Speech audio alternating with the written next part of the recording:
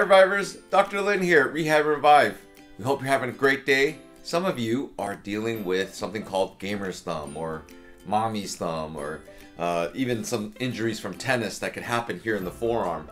We've got a great exercise to train that coming up.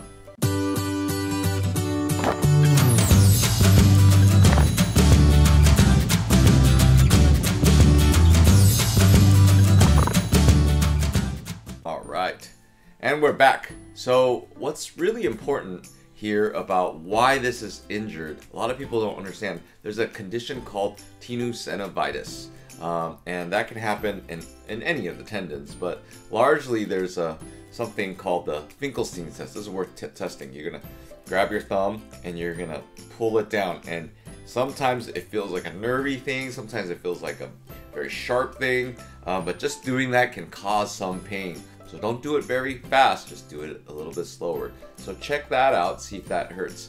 But if that's the case, how you deal with this is actually just to find your friendly neighborhood piece of paper, credit card, or a business card you don't intend on using. So what's important thing is think about alligator hole puncher. What you want to do is to create that tension through here.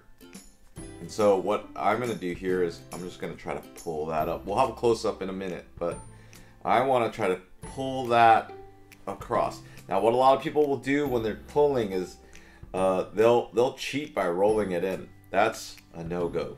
You don't want to do that. So you want to keep it in the same plane as possible. You're going to see that here.